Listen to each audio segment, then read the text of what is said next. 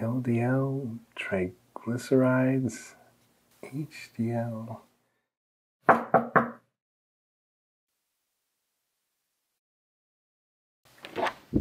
Hey, I just finished work. Are we still going out for drinks tonight? Yeah, I just got my recent cholesterol lipid panel results and trying to figure out what they mean. But yeah, I'll see you there in a little bit. Okay, man, but don't be too long. Yeah, love you too. Whatever.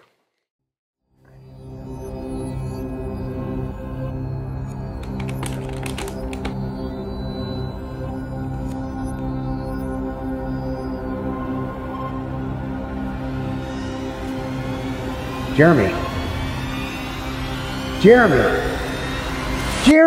What? Have you been here all night? Yes, Steve. I've been here all night trying to figure out how my cholesterol and triglycerides are. Well, how are they? I have no f***ing idea. Hey everybody, your old pals, Steve Edelman, Jeremy Pettis here. We're going to talk about the cholesterol panel. As we showed in the opening, it can be really confusing. And we're going to highlight the forgotten part of the cholesterol panel, the triglycerides. What do those mean? So real quick, when you look at this, you'll get your total cholesterol. It's really irrelevant because your total cholesterol is made out of your LDL and HDL. What are those? LDL, I like to think of L for low. You want that as low as possible. Yep. If you have diabetes, you want that less than 70. If you have diabetes plus heart disease, less than 55. So generally taking a statin, some kind of medication to lower your LDL is critical. Your HDL, H for high, you want that as high as possible. That's the good cholesterol. That's largely genetic. And I just learned about a new statement or a new saying you have about HDL. Mother Nature has HDL by the balls. Yeah, so basically, it is what it is. It comes from your mom and dad, and if you have parents that lived in their 90s, hundreds, bet they had a high HDL. So you can treat the LDL with statins. HDL, thank mom and dad for. Then you got this number called triglycerides. So Steve, what are triglycerides? Very simply, triglycerides are a form of fat in the bloodstream. Okay. And why do we care about them? Yeah, two major areas. If they get too high, you can cause inflammation of your pancreas and have a serious condition called pancreatitis, and it can build up in your arteries and cause heart attacks and strokes. But these, when their levels get consistently above 500, we'll get to those. Yeah. And who should worry about this? Yeah.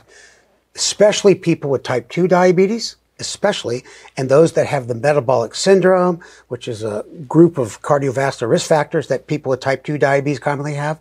And also when it runs in the family, familial and even more rare genetic conditions. Okay.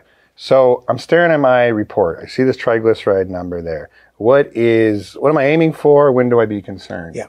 Normal levels less than 150. Up to 200 is livable, but you might want to start thinking about improving your diet. 200 to 350, you're getting a little bit higher, but when you get above 500, that's the cutoff that us doctors look at for at risk for pancreatitis. And that's, once again, a serious condition. Yeah. So we'll talk about medications in a little bit, specifically for triglycerides, but our first step, no matter what, when it comes to high triglycerides is lifestyle interventions. And what does that mean? Well, it's exercise, it's weight maintenance, and importantly, diet. So a lot of questions come up. What kinds of fats should I be eating? High carb, low carb, all of that. So to help us guide us through that, and specifically Steve, because he has a terrible diet, we're going to have him sit down with our resident expert dietitian, Adriana, in our kitchen here to give him some dietary tips. So let's go do that now. Let's go. Okay, we're in the TCOID kitchen. We're here with Adriana Valencia, who's the ultimate dietitian. And let's get into it. How do we lower our triglyceride levels? Yeah, so that's a good question. The good thing to note is there's only a couple things you really have to focus on. So there's 4 key components when you talk about how to lower triglycerides. One being the type of fat that we're consuming, right? So an easy place to look at that would be in your cooking oils. We really want to try to steer more towards heart-healthy fats, something like avocado or olive, right? So you want to look at the type of fat that you're eating in your diet. Another component is going to be the carbohydrates. All of you are carb experts, right? You don't want to cut carbs out of your diet completely. What that can lead to is an excess amount consumption of things that are high in fat or a lot of protein that we don't necessarily need. So you still want to have carbs in your diet, but you really want to look at taking out a lot of like the products that are like the white breads and the white pasta. You want to try to look at more whole grain sources, right? So switching from white to brown rice can be a pretty easy swap. You could even try doing like a half-half mix if you're not totally sold on the brown rice. So no more Wonder Bread. No, every so often, right? Everything in moderation. But really, you want to look at changing over some of those refined carbohydrate products to those whole wheat, whole grain products that are going to be good for your heart and help you get the triglyceride level down. So we want to look at fats. We want to look at the types of carbs we're consuming. And when it comes to protein, right, which we all know is an important part of the diet, you want to look at the type that you're consuming. Are you doing a lot of things that are high in fat, like a lot of the red meat or processed like sausages or lunch meat? Then you want to work on cutting that down, right? If I'm eating red meat 5 days a week, I can work on doing that 3 days a week. And then using turkey or chicken or tofu or a leaner source of protein to substitute that. Sounds good. Easy, right? Yeah. And then the other part is going to be alcohol. Alcohol, you really want to work on moderating the amount that you're consuming, which can be hard sometimes, right? What are the recommendations? So the recommendations for alcohol are just to reduce the amount that you're currently consuming. Because it's going to depend on how high your triglyceride level is to start out with. But really, if you're somebody who drinks 4 days a week, you can try to work on doing that 2 days a week. If all that information feels like a lot, you can go ahead and look into a Mediterranean style diet. There's tons of research, tons of books you can look into. Mediterranean style is really lean proteins, healthy types of carbs, and it's really going to steer you the right direction there. So what about exercise? Yeah, with exercise, you want to try to get at least 30 minutes most days to all days of the week. And if you're somebody who you think, oh my gosh, 30 minutes is a lot, start slow, right? Go from not doing anything to 10 minutes, working your way up to those 30 minutes. But exercise has tons of benefits, so just start slow and work your way towards that at least 30-minute goal. Common sense. Thank you so much for coming in today. Thanks for having me. It's good to be here. All right, so we're back. Steve tells me he's never going to have another sip of alcohol ever. Good to know. So in addition to lifestyle stuff, some treatment options for high triglycerides. So the good news is that our main treatments are things that are good for your health anyways. So getting your weight down to, kind of your ideal weight. Obviously, people struggle with that. Diet, exercise, medications can help with that. Getting your blood sugars in check. Getting that A1C below 7. When your blood sugars come down, your triglycerides come down also.